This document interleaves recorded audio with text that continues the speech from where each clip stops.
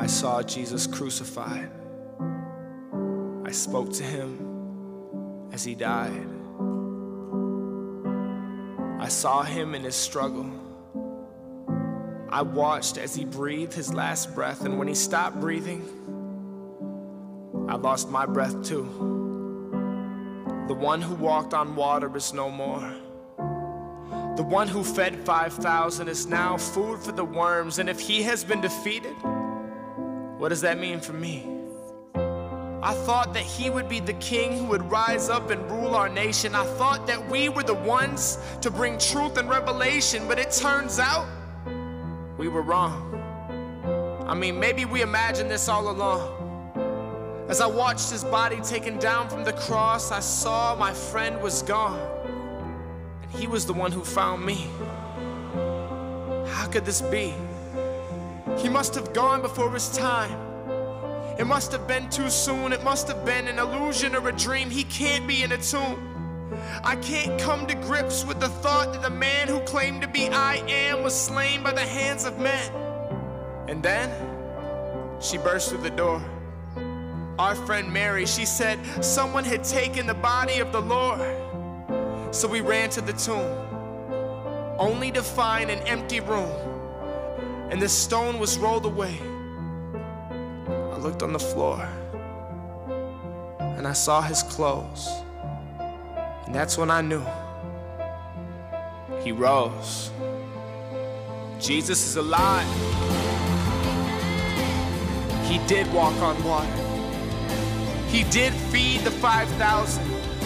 He did raise Lazarus from the dead and heal thousands. He did make the wine. He did talk to God. He did pray for those who put him on the cross, and he raised back to life. Just like Lazarus, except for he would never die again. Jesus took death. Nails in his hands, nails in his feet, a crown of thorns on his head. For you. He laid his life down, and he took it back again. Jesus is alive.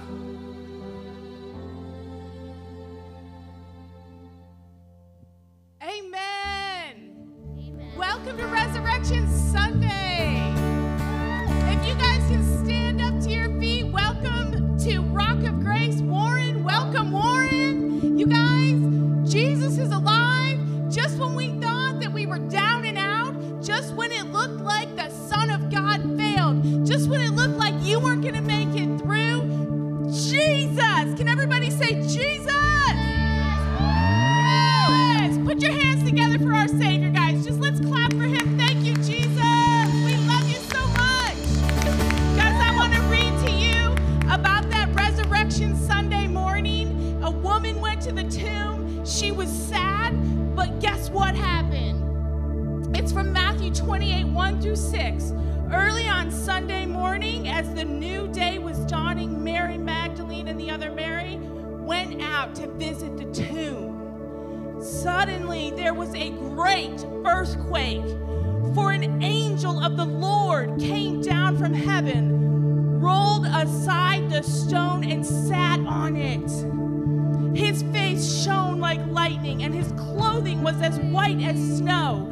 The guards shook with fear when they saw him, and they fell into a dead faint. Then the angel spoke to the women. "Don't be afraid," he said. "I know you are looking for Jesus who was crucified. He isn't here." Everybody say, "He isn't here."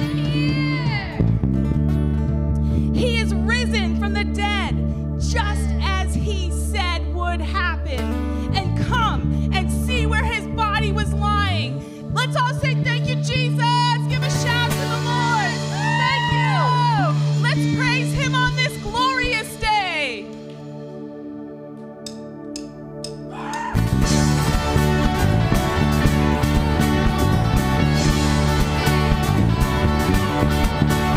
I was buried beneath my shame. Who could carry that cost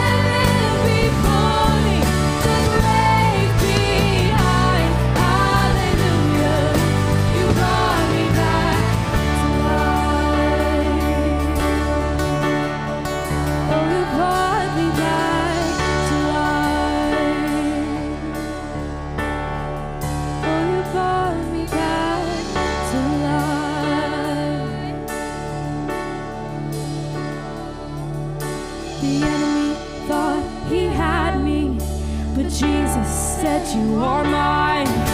The enemy thought he had me, but Jesus said you are mine. The enemy thought he had me, but Jesus said you are mine. The enemy thought he had me, but Jesus said you are mine. The enemy thought he had me, but Jesus said you are mine. The enemy thought he had me, but Jesus said you are mine. No longer I who live, but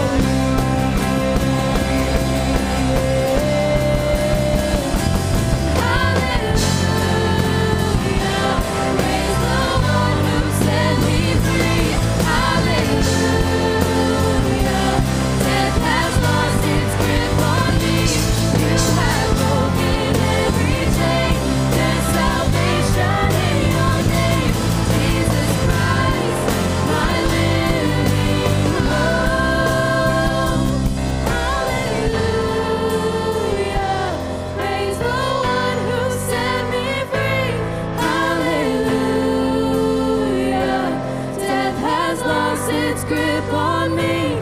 You have broken every chain. There's salvation in your name, Jesus Christ, my living hope. Jesus Christ, my living hope.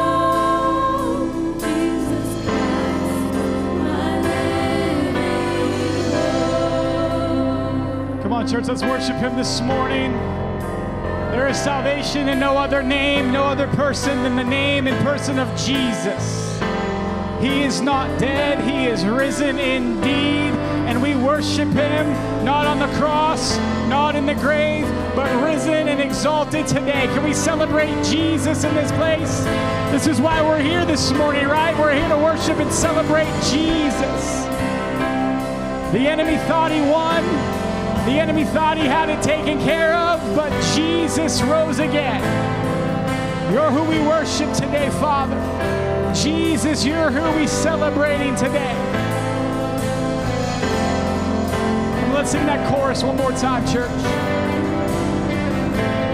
Hallelujah. Come on, sing it out today. You're declaring the truth of God's word. Who set me free.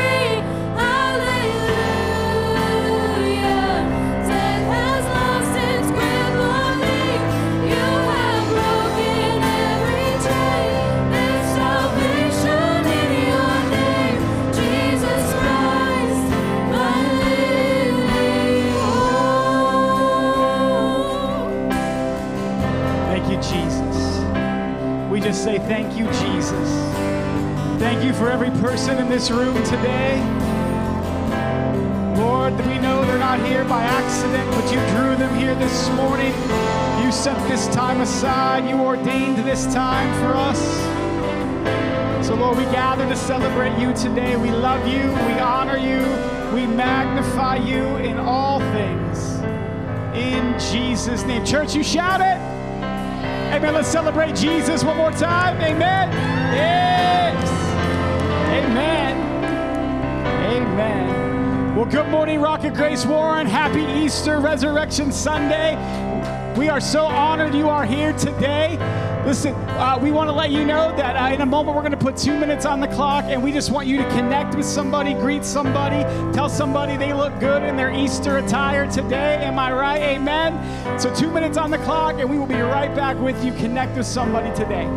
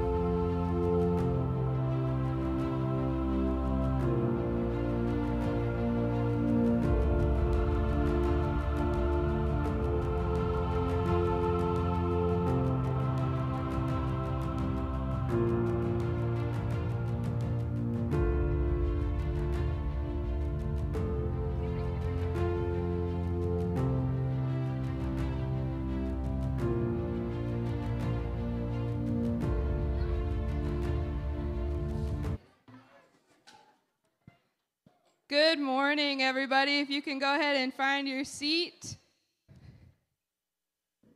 Happy Easter. Hello from Waves in the back over there.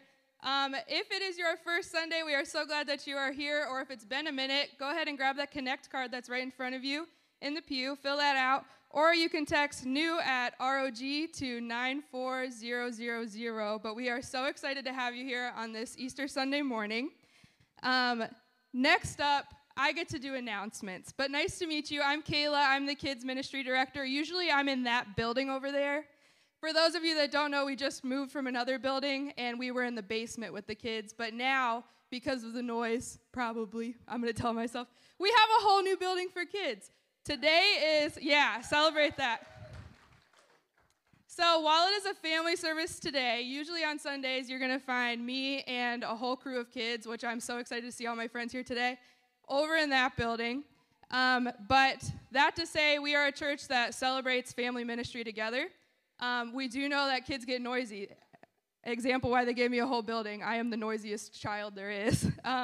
But if you do feel like you want to take a step out, we do have multiple rooms over there that are streaming the service so that you can feel just a part of the family over there as well. Number 2 is VBS, because obviously I'm not the kids ministry director if I don't put my announcement up front, you know. Vacation Bible School is coming. While it is in the summer and we're like, does the sun exist in Ohio? It is coming. That will be June 21st through 23rd, and registration is coming on that website up there on the card that you see. Next up, we've got Youth Summer Camp. We've got a lot of opportunities coming. So if you're too old to join VBS, number 1, you can volunteer. Hey. Number 2, we have Youth Summer Camp for our teens over there. Third, I think, I'm going to stop counting. I didn't graduate math, that's fine. We have our Friend Sunday next week. So if you have friends, great job. Applause to you. Bring them back next Sunday, April 7th at 10:15. If not, make a friend today perhaps and bring them next Sunday. After service, we've got a lot going on. We've got an Easter egg hunt over there if you didn't see it in the field. It is a little bit muddy. So also we have a photo opportunity for you and your family. Perhaps get those pictures before the mud fight outside. Just going to put that out there. But we also have our food truck out there with some yummy treats, and we have a special visitor coming along, hopping along, really. And I think that's all. Yeah. Woo. Amen. Give it up for Kayla this morning, the greatest kids pastor there ever was or ever hoped to be. Amen.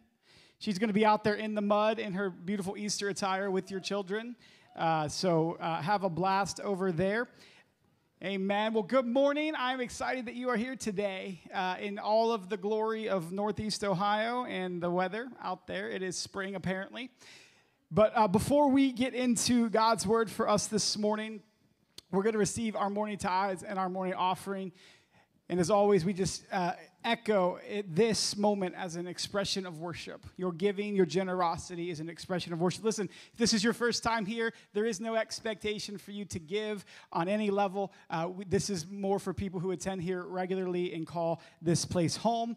And so I just want to make sure you know that today. But as you can see from the screen, we have 3 primary ways you can give here at this campus.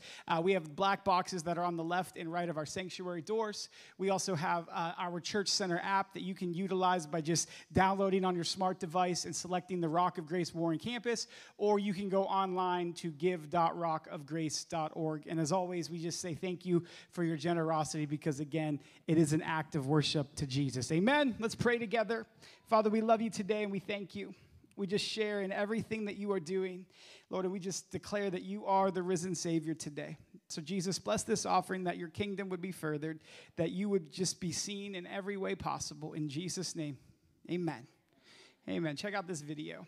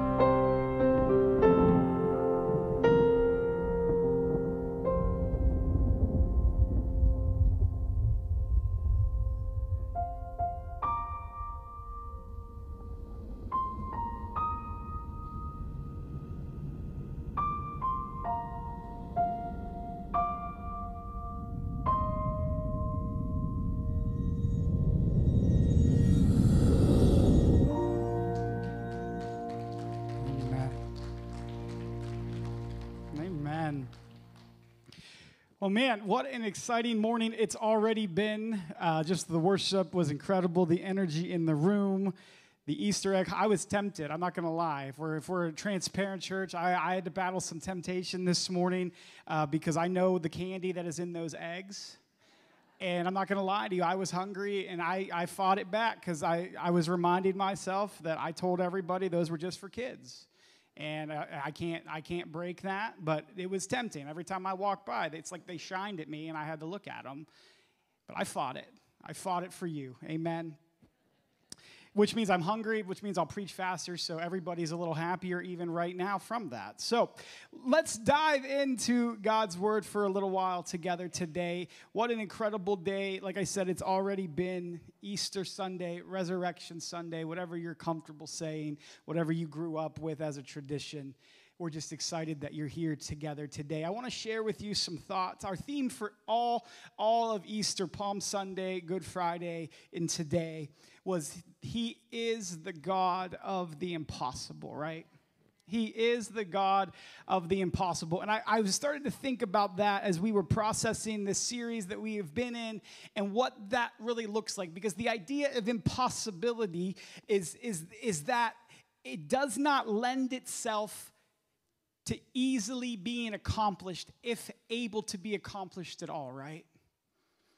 And here's the point this morning as we get into this. If we're going to talk about a God who can do the impossible, that he's going to have to be a pretty exceptional God, right? Because if he's just some run-of-the-mill person, if he's just some person on a page of a Bible, then really there's nothing exceptional about him, and we can't say that he's the God of the impossible. But I believe in the next few moments, if you'll tune in, if you'll lock in, you'll begin to discover just how loving he is and just how incredibly exceptional Jesus is. Amen? So I want to turn your attention today. We're gonna come straight out of the gospel story of Jesus' life. And as you know, if you've ever been in church, or maybe this is your first time hearing about it, wherever you've been and whatever you've been kind of grown up with, I want to talk to you this morning from the standpoint and from the place in the Bible story, in the God story of where Jesus is on his way to be crucified. Now, let me tell you this morning, the first point I want to make to you, and the first thing I want to talk about this morning is pain. There we go. The pain of the cross. The pain of the cross. See, the cross was the primary element of execution that the Romans used for about 500 years until it was outlawed in 4 AD by Constantine. And it was reserved for the worst criminals that they had, as well as their political rivals and adversaries. And what they would do in the place of crucifixion is they would carry, the individual found guilty would carry part of their cross, and then it would get connected, and then they would be hammered into it, and they would be placed in this case, in this context, on the hill of Golgotha, for all people to see. And it stood and served as a reminder that, hey, this could also happen to you. Not a pretty picture that is painted, right? If you were here for our Good Friday service, we talked through just what Jesus went through on the cross. And the takeaway from that night, if there was anything to be remembered, was that he did it for you and for me, right? He did it for you and for me. See, there was, like I said, there was all of these various methods of crucifixion. Prior to them crucifying somebody, in this case Jesus, it would initially start with what is called a scourging or a whipping. In Jesus' case, they used a cat of 9 tails, which was designed to tear flesh, to expose the insides and bring them to the outside. It was not a pretty picture that was to be painted, and it was a reminder to those that were watching. I want to draw your attention for a few moments to Matthew chapter 27. Beginning at verse 34. It'll be on your screen. It says, as they were going out, they met a man from Cyrene named Simon, and they forced him to carry the cross. They came to a place called Golgotha, which means the place of the skull. There they offered Jesus wine to drink mixed with gall, but after tasting it, he refused to drink it. It says that when they crucified him, they divided up his clothes by casting lots. And sitting down, they kept watch over him there. Verse 37 says, above his head they placed the written charge against him. This is Jesus, the King of the Jews. 2 rebels were crucified with him, one on his right and one on his left. Those who passed by hurled insults at him, shaking their heads and saying, you who are going to destroy the temple and build it again in 3 days, save yourself. Come down from the cross if you are the Son of God. Verse 41 says, in the same way, the chief priests, the teachers of the law, and the elders mocked him. Verse 42 says, he saved others, but he can't save himself.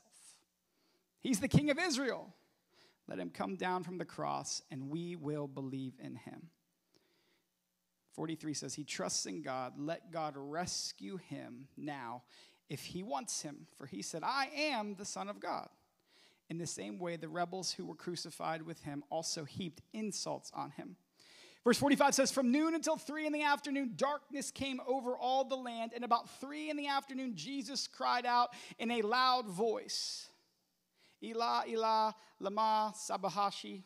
That's not how you say that, but hibachi, yeah. My God, why have you forsaken me? I told you I was hungry. When some of those standing there heard this, they said, he's calling Elijah. But immediately one of them ran and got a sponge. He filled it with wine vinegar, put it on a staff, and offered it to Jesus. The rest said, now leave him alone, and let's see if Elijah comes to save him. Rounding out this passage of Scripture, it says, at the moment that Jesus died, the curtain of the temple was torn into from top to bottom, and the earth shook and the rocks split and the tombs broke open. The bodies of many holy people who had died were raised to life, and they came out of the tombs after Jesus' resurrection and went into the holy city and appeared to many people. It says in 54 that when the centurion and those with him who were guarding Jesus saw the earthquake and all that had happened, they were terrified and exclaimed, surely this is, or he was, the Son of God. 55 would end this that says, many women were there watching from a distance. They had followed Jesus from Galilee to care for his needs, and among them were Mary Magdalene, Mary the mother of James and Joseph, and the mother of Zebedee's sons. What an interesting, profound story that we have. An interesting account from the Gospels of what Jesus did, what they did to him, and what he had to endure. See, the cross was no picnic. It was designed, as applicably mentioned, to destroy the individual, to end the individual's life. Now, Jesus, who was guilty of nothing, went to and endured the cross for you and for me. See, we can't understand the gravity of his love until we begin to wrap our minds and our brains around just what Jesus had to endure. It wasn't fun. Jesus endured the penalty that was met for you and for me. But I want you to know something today. He chose the cross. See, the God of the universe, the God of all creation, wrapped in humanity, went to the cross. He endured the cross to pay for the sins past, present, and future. See, the reason I can make that statement to you this morning is if we go back into the gospel story a little bit sooner, we find Jesus crying out in the garden. It's late. He knows what's about to come, and he prays to God the Father and says, if it be thy will, let this cup pass from me. But then he concludes that time of prayer by saying, nevertheless, not my will, but yours be done. See, I need you to understand this morning that Jesus chose the cross so that we didn't have to. Amen. Jesus went to the cross so we could avoid it. Jesus paid what you and I did not have the means to pay, right? We didn't have enough in the bank account. We weren't good enough people. We weren't nice enough people. We weren't connected enough socially to buy our way out of our sin problem. That's just the long and short of it. You and I were born under what the Bible calls the curse of sin because our first parents screwed up in the Garden of Eden, were deceived by the enemy, the serpent, and they ate from the tree, thus entering sin into the world, sin and death. Right? And all throughout recorded history, man's chief aim has been trying to correct the problem that was brought into humanity by Adam and Eve in the garden. But what they found out was that they were incapable. We are incapable on our own of satisfying the debt that is due for the sins that we commit, right? But there's good news today. This whole morning is all about good news. How many of you like good news? Right? I love some good news. Now, I gotta share a quick story with you this morning. So, many of you know that my driving record, amen, is not the most stellar. Yeah, a lot of tickets in my younger years. However, that's right, hon.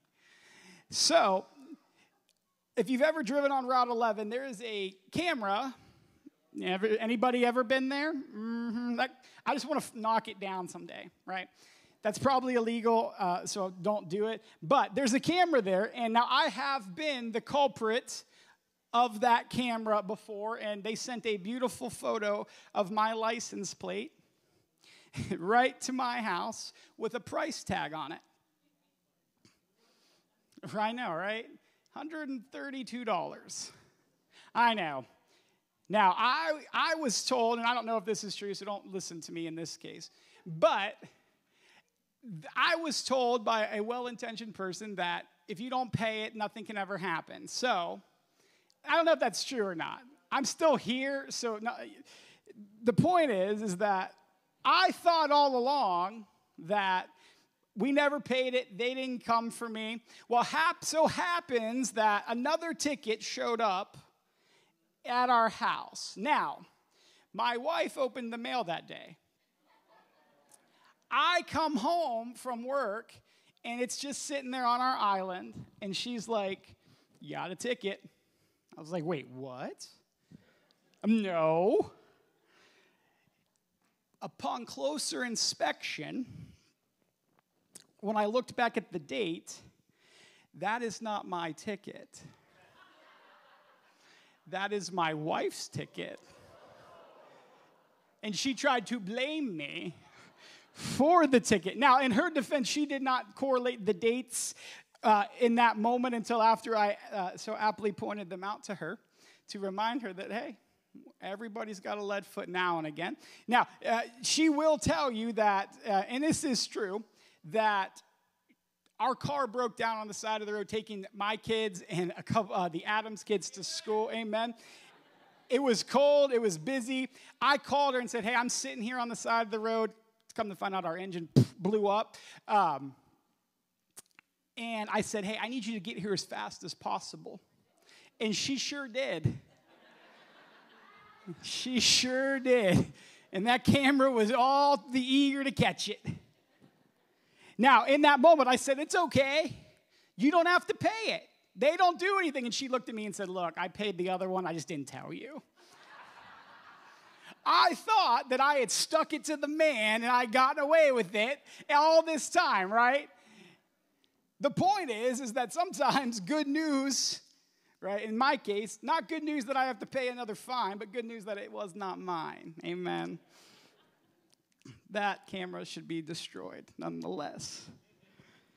This whole morning is about good news, but the good news starts from a place of pain and suffering and sacrifice.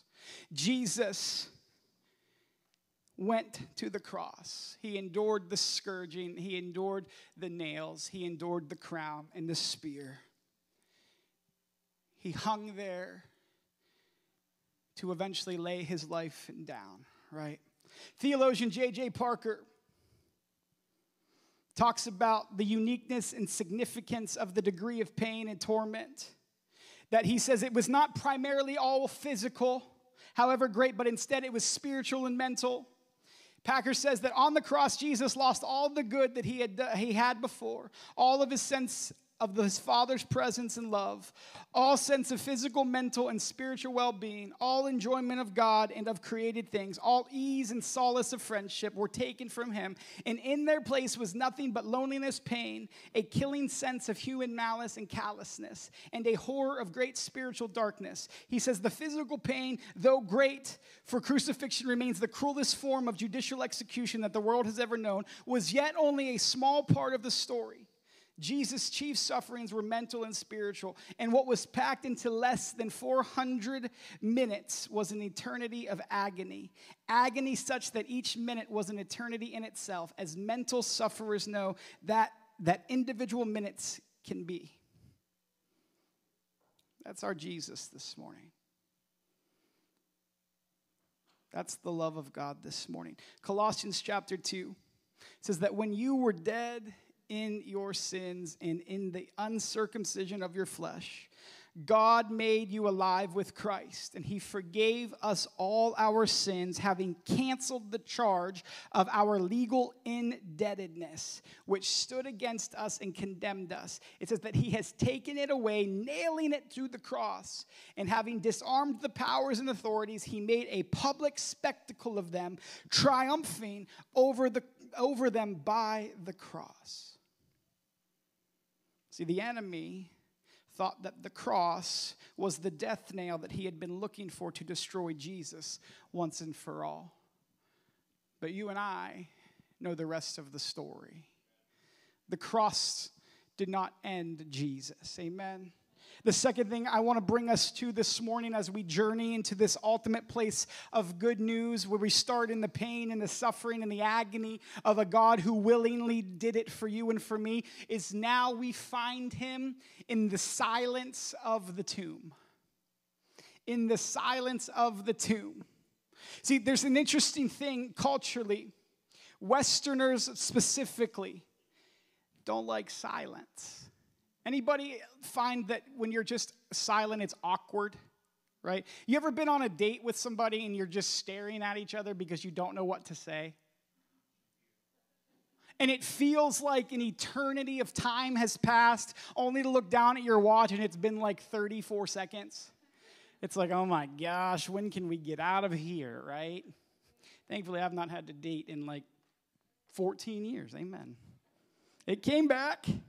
But there's so much uncertainty in silence. And in this context, as the disciples who had followed Jesus for 3+ years, who had seen all of these miraculous signs, who had been taught by Jesus, who had seen him raise Lazarus from the dead, perform miracle after miracle, even walk on water, there's nothing. His body comes down off the cross, and they put him in a tomb. And I'm wondering this morning, maybe some of them were thinking, maybe he wasn't God. Maybe we caused this. Even in our own life, when God seems distant and far from us, maybe we even thought maybe God's angry at us. Maybe we think, I bet I disappointed him. But can I tell you that God knows that Jesus is in the tomb, right? God the Father up in heaven, he knows Jesus is in the tomb. And maybe you're sitting there thinking today, well, why didn't he do something, right? Well, let me apply it to your life. Maybe God knows that your situation is bleak, that maybe your finances are not where they need to be, your marriage is a mess, your relationships are falling apart. And maybe you're thinking, why, God, don't you do something?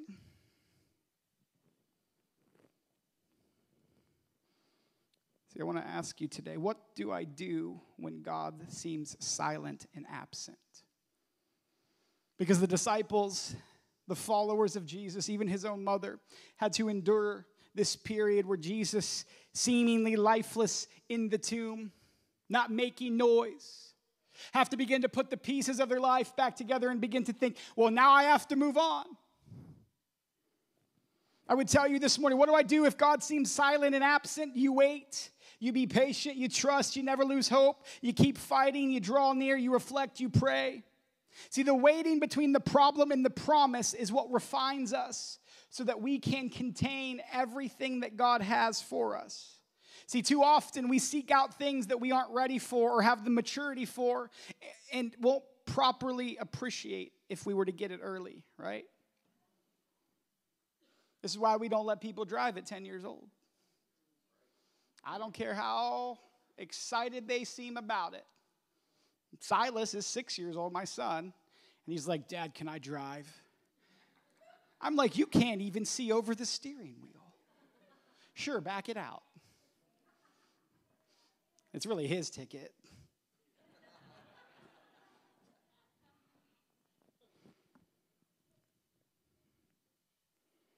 It's never fun when there's silence.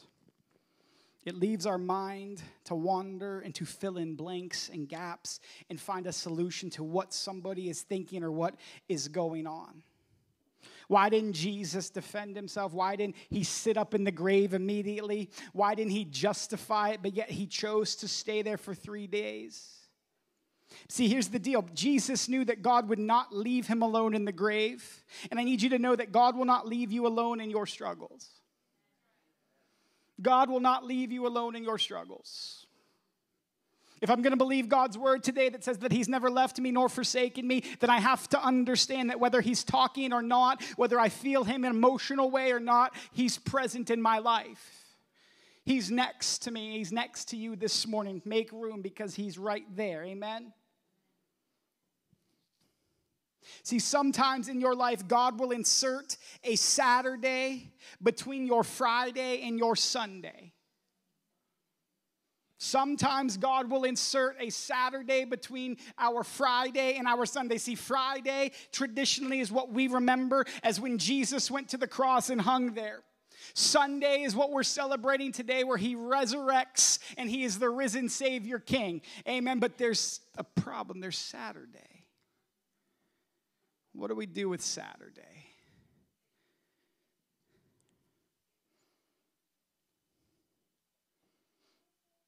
Can I just tell you this morning that just because God is silent doesn't mean God is absent. Just because God is silent doesn't mean he is absent. Listen, understand that he is always working on your behalf, whether you see it or not, whether you feel it or not. He's always up to something. So the question then, it begs the question, what was Jesus doing while he lay in the tomb and while his disciples and his followers mourned his death? Because I assure you, he was not taking a nap. What was Jesus doing? Well, according to Matthew chapter 12, verse 40 and 41, as Jesus is teaching his disciples, he harkens back to the book of Jonah, where he begins to talk about how the Son of God would spend 3 days in hell. Why would he go there? Is it nice this time of year? It's not. It's hotter. Amen. Florida people. What's he doing? I'm glad you asked. History, theology, the Bible would indicate that Jesus descended into hell during this 3-day period to recover the keys of death, hell, and the grave that were sacrificed in the garden when Adam and Eve sinned, and Jesus went to disrupt the party that the enemy was having. It's echoed and confirmed in Revelation chapter 1, verses 17 and 18, where Jesus declares, I have these keys. Now, here's what I want you to understand this morning. The enemy thought he won. He thought the plan had succeeded. He thought that he had finally done away with this nuisance that was Jesus. And he is elated. He is excited. They're making balloon animals in hell, partying down, having buffalo chicken dip. It's the best party snack there is, by the way. Amen. There's some agreement in the crowd. And Jesus steps into this party, and it's like, hey, remember me? You thought you got rid of me? You thought you succeeded? You thought you figured it out? You thought you won? And he says, not only did I come to throw it in your face a little bit, but I'm going to need to collect something back from you that you took from my people. I'm going to need something back from you that you took that doesn't belong to you. I'm going to need their authority back. I'm going to need their power back. I'm going to need these keys back. Here's how I think about it. In the NFL, the Seattle Seahawks stadium is what is widely known and agreed upon as the most raucous, loudest, most hostile environment that anybody ever has to go play in. Apparently the decibel level gets crazy. It's nuts. I've never been there, but everybody and their mama says it's like nuts, right? Here's how I think about this in terms of what Jesus did, okay? Because everybody knows that the road team in football is always at a slight disadvantage. They got to travel. They got to sleep in uncomfortable hotels at times. They're out of their rhythms. They're out of their routines. And here's how I think about this. As a Cleveland Browns fan, amen. Steelers are awful. Nonetheless, as a Cleveland Browns fan, it would be like us, the Browns, before we got good, like the 2-14 Browns. Like the Tim Couch Browns, or like the Johnny Manziel, or the Brady, all of the terrible list, okay, of Browns. You know, we've cried about it together. It's like them, it's like that team rolling into the Seattle Seahawks stadium and just throttling the Seattle Seahawks in spite of the hostile environment that they find themselves in, right? It's beautiful. Like Joe Flacco throws like 900 yards and 12 touchdowns. Should have re-signed him. Nonetheless, here we go. That's how I equate what Jesus did. Not that he's positioned in this moment as the underdog, but as he enters into this hostile environment, he says, give me back what belongs to my people. See, understand this morning that although there was silence in the tomb, doesn't mean that Jesus wasn't up to something for you and for me. And in your life. I just need you to know this today. You may not always feel him. You may not always get the emotions where you sob or get excited. It does not mean that God has left you. It does not mean that he's turned his back on you. It doesn't mean that he's angry with you. It doesn't mean that he's disappointed in you. It just means that he's up to something that you aren't ready for yet. And at the appropriate time, he will bring it into your life. So what should you do? You should keep holding on. You should keep believing. You should keep praying. You should never let go. Because he's doing something. Silence makes this go nuts. But I need you to know today that God is up to something in your life. See, God has you right where he needs you. You sit right in the palm of his hand, and he loves you, and he sees you. Although it may not feel like it, although he might be silent now, doesn't mean he isn't near to you. So let's continue on in the story. We have the pain of the cross. We have the silence of the tomb. And the most exciting piece about the entirety of the story is the power of the resurrection. The power of Jesus' resurrection. See, it was 3 days later that Jesus comes back from the dead victorious, overcoming death. Even the Apostle Paul later in history would write in Philippians 3:10 that I may know him in the power of his resurrection. See, understand that the resurrection was a powerful event. Can I also tell you that it was a historically recorded event? It's not just simply contained in pages of a Bible that Christians read, but that it is recorded history. That there is evidences and accounts of people who watched Jesus get put into the tomb only for 3 days to discover that this tomb is empty.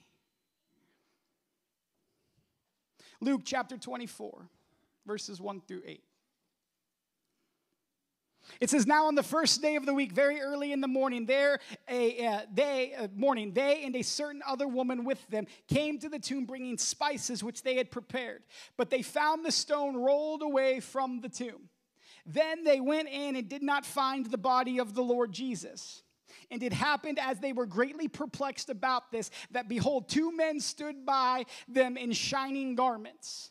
Then as they were afraid and bowed their faces to the earth, they said to them, "Why do you seek the living among the dead? He is not here, but he is risen. Remember, he spoke to you when he was still in Galilee, saying that the Son of Man must be delivered into the hands of sinful men and be crucified. And the third day he would rise again." And then it says that they remembered his words. It's interesting to me, however, that as they journeyed with Jesus for all those years, that they were not more prepared for him to accomplish this resurrection moment. I want you to know today that we, you and me, must prepare for God to do the impossible. I want you to understand this morning that Jesus is the God of the impossible.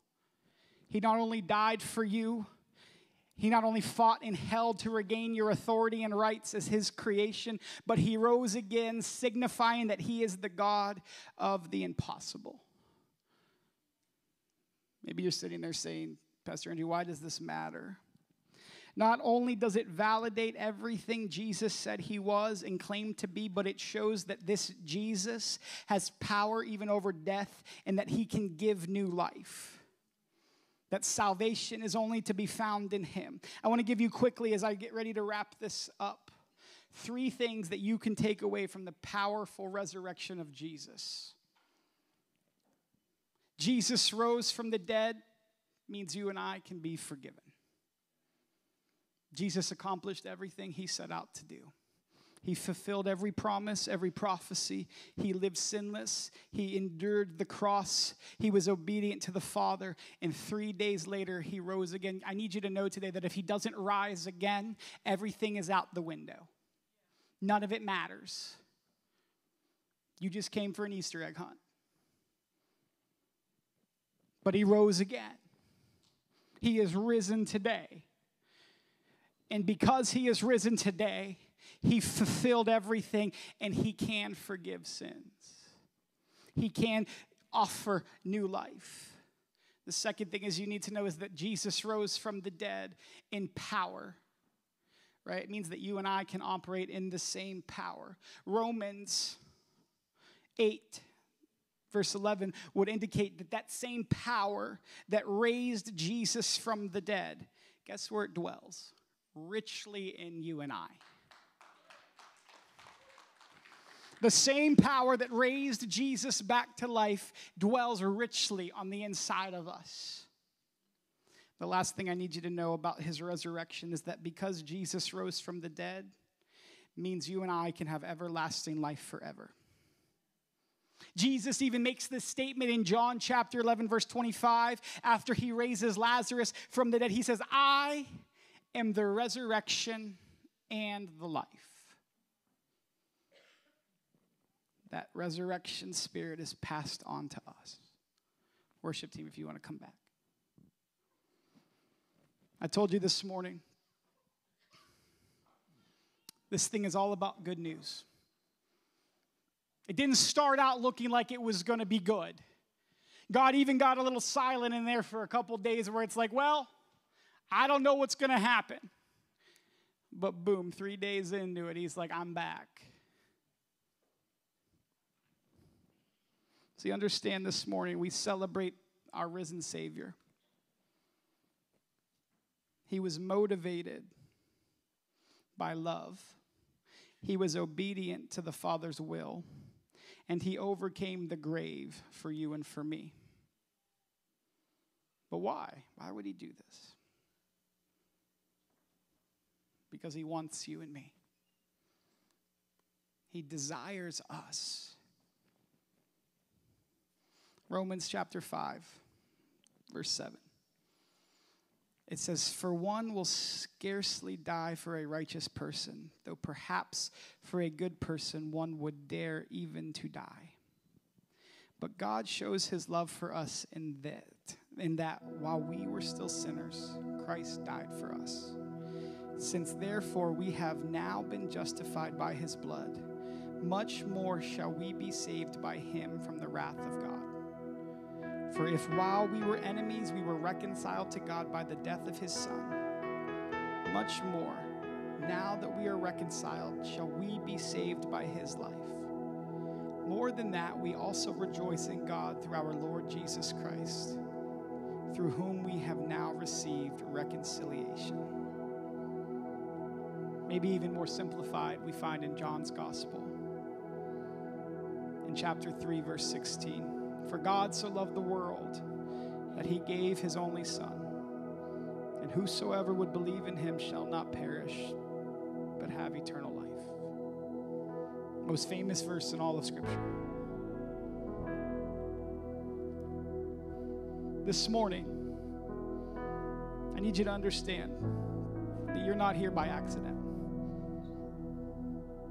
In fact, there was a team of people that gathered earlier this morning that prayed over every seat because we knew people would be sitting in them. You probably saw the card that says your seat has been prayed over. That we didn't just put that out there so we could feel spiritual or like we accomplished. I mean, there were people that walked every one of those aisles, every one of these pews, and they prayed. We didn't know who was going to be here. We didn't know who was going to be sitting where, but we prayed that God would speak to you, that God would love on you, that you would feel his presence, that you would know beyond a shadow of a doubt that he's everything he claims he was. So I want to invite you this morning, go ahead and stand to your feet.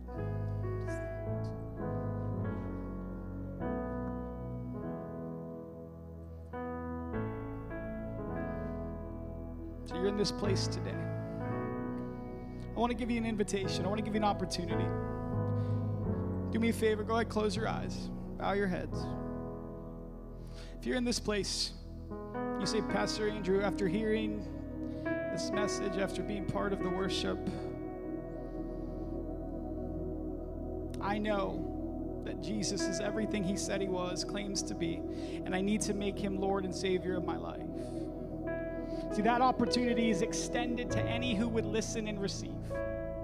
The Bible actually says it like this, that today is the day of salvation. I heard it taught once that salvation is as simple as picking a coin out of somebody's extended hand. It's no strings attached. It's free. It's a gift. And you're in this place today, and maybe you've been wrestling. Maybe you felt like God was distant. Maybe you've been going through problems and challenges, and life doesn't really ever seem to make sense to you. It's like you take one step forward just to get knocked 10 steps backward. And you say, maybe I need to begin a journey with Jesus. And I want to invite him into my life. I want that same resurrection power that you talked about. I want to know that there's an eternity with him. You say, Pastor Andrew, I want to make Jesus Christ Lord and Savior of my life. On the count of 3, I just want you to lift your hand up. 1, 2, 3. Just lift that hand up today. I see that hand. You say, I want to make Jesus Lord and Savior of my life. See that hand today. A few more seconds. What you're doing is you're just saying, I know that there's a need in me. I know that there's a void in my heart that only God can fill. I've looked a lot of other places to fill it, and none of it seemed to last. It worked for a little bit, but it wasn't lasting. I need you to know today that Jesus is lasting. So if that's you, just hold that hand up for another minute, for another couple seconds. I see that hand today. We're going to pray together as a church, and if you raised your hand, I want you to pray this, but I want you to pray with some intensity. I want you to believe every word that you're about to say, because this is the application of faith. This is you putting faith into action. So everybody in the room, I want you to say, Jesus, wash me, cleanse me, and forgive me of my sins. Come into my life. Be my Lord. Be my Savior. Be my closest friend. I believe you are God. You are my Savior. Help me to serve you, to know you, to live for you the rest of my life. In Jesus' name. Amen. Amen. Here's what I need you to understand this morning. Here's what I need you to know this morning. The Bible says that if you prayed that and you believed it in your heart and you spoke it out of your mouth in faith, the Bible says that that's the beginnings of salvation. That Jesus has entered into your life and that you get this incredible opportunity to start a journey with him. Your eternity is taken care of. Heaven is your home. Hell is nothing to worry about. And now you get to understand, enjoy following him. Amen. We're going to sing one final song together today. I would say it's an oldie but a goodie. But I feel old when I say that, so. But I want you to worship one more time together.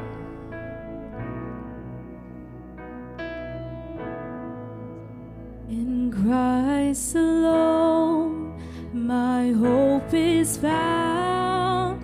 He is my light, my strength, my song. This cornerstone, this solid ground, firm through the fiercest drought and storm. What heights of love, what depths of peace, when fears are stilled, when striving cease. My comforter, my all in all, here in the love of Christ I stand. In Christ alone, who took on flesh, fullness of God and helpless babe, this gift of life, this righteousness, scorned by the ones he came to save. Till on that cross, when Jesus died, the wrath of God was satisfied. For every sin on him was laid. Here in the death of Christ I live.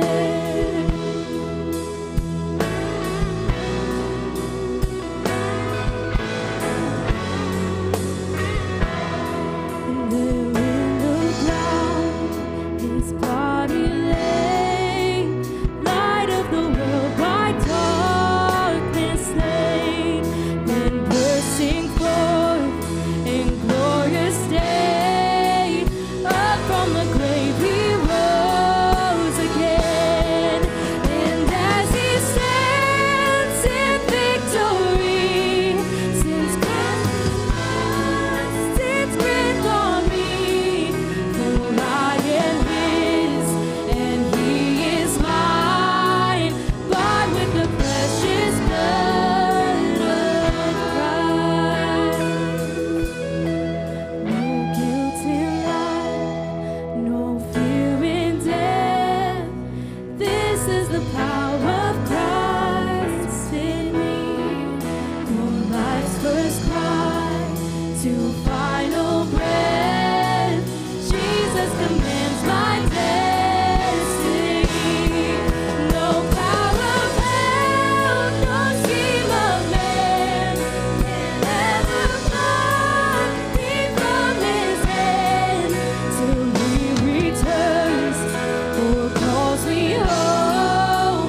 Here in the power of Christ I stand. No guilt in life, no fear in death. This is the power of Christ in me. From life's first cry till final breath, Jesus commands my destiny.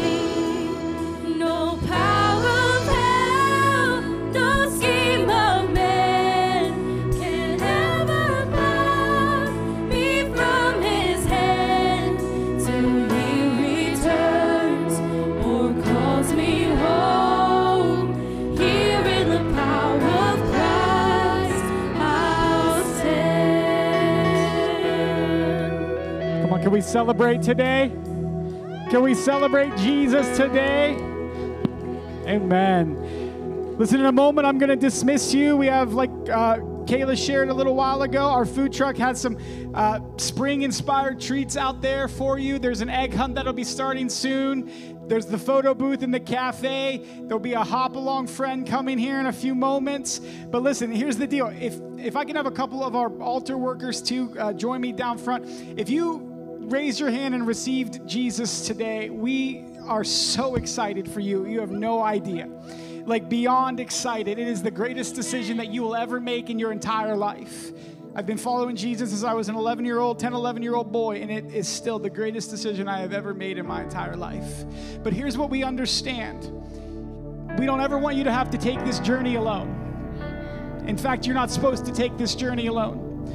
And so if you raised your hand and you're comfortable, if you could just find one of these prayer team members down there, I want them to put a card in your hand. This is just a Next Steps card. It's a resource for you. It's an opportunity for you to connect back to the church, for us to help connect you on your journey, and it walks you through everything that you just said yes to today.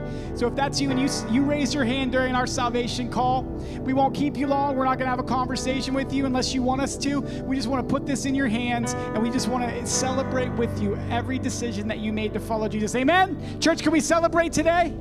Yes. So just make your way down front, grab that card, and you can head right out. Actually, you can get a front row seat. You can head out right to these doors on my left, your right.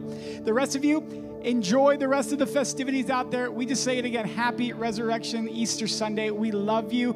Rock of Grace, have an incredible afternoon. We'll see you outside in a minute.